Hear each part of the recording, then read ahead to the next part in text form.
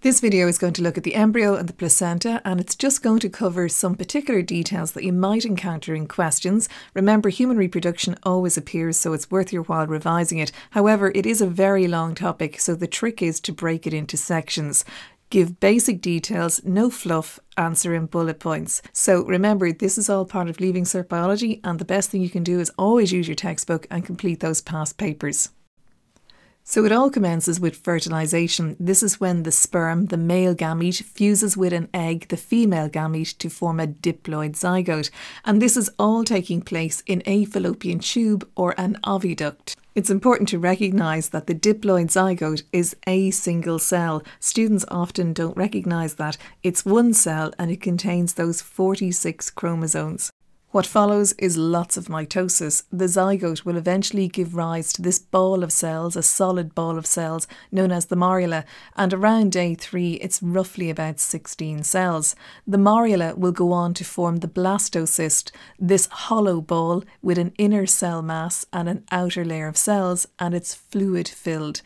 The blastocyst is this hollow ball structure, it's fluid filled, and it has an outer layer of cells known as the trophoblasts. These are individual cells, the trophoblast cells. Inside the blastocyst is a collection of cells known as the inner cell mass, a sort of clump of cells. The trophoblast is involved in the development of the placenta, a very complex process, and the inner cell mass we associate with the development of the embryo. The blastocyst will make contact with the wall of the uterus, and once this happens, it will burrow its way into the endometrium, the lining of the uterus. This happens because trophoblast cells secrete enzymes, digestive enzymes that break down the endometrium. Implantation is complete around day 12 post-fertilisation, but can be earlier. Once implantation has occurred, the woman is said to be pregnant. The trophoblast cells will continue to divide and they differentiate, and it develops projections growing deep into the uterus lining. In a very complex process, the placenta forms from cells of the trophoblast and those of the uterus. And we reference the syllabus by stating the placenta forms from uterine and embryonic tissue. And so the placenta is considered particularly special because it's formed from the tissues of two separate organisms, the mother and the baby.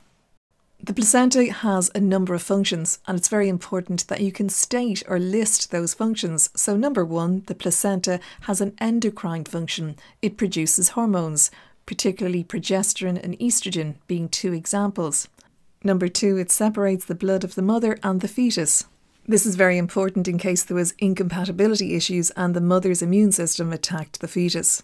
Gas exchange, nutrient supply and excretion all happens through the placenta. So now you have some idea about how the blastocyst became embedded in the endometrium. It was those trophoblast cells breaking down the lining of the endometrium. So what happens to the inner cell mass? Well, it develops into germ layers. These are basic layers of cells from which all tissues and organs will form. There are 3 germ layers, and I always start from the outside. And remember, the germ layers are the basic layers of cells from which all tissues and organs will form. And there's 3 of them. Start on the outside: ectoderm, mesoderm, endoderm. Ecto, meso, endo. The ectoderm gives rise to the nervous system, the skin and the hair, and the skin was particularly asked a few years ago. The mesoderm, that middle germ layer, it gives rise to the musculoskeletal system, the excretory system and the reproductive system. The endoderm, it gives rise to the lining of the digestive system, the liver and the pancreas, the lining of the reproductive and respiratory systems. So by the 8th week, or the end of the 8th week, the embryo is no longer termed embryo, it's a fetus. All the organs have been formed, and by the end of week 12 the placenta is fully functioning, and if you were to have a scan you would be able to determine the sex of the fetus. You're often examined on the amnion. The amnion is this protective membrane or protective sac that forms around the embryo and is there to protect it. It's filled with fluid, and it generally forms around the time of implantation. Human reproduction is a really complex, long topic, so if I was you now, maybe I would go on and revise the stages of birth and lactation, particularly the hormones. So know as well that you have to know all the previous sections. It's an enormous topic, but it's worth revising because it will be on your paper in some form. Best of luck.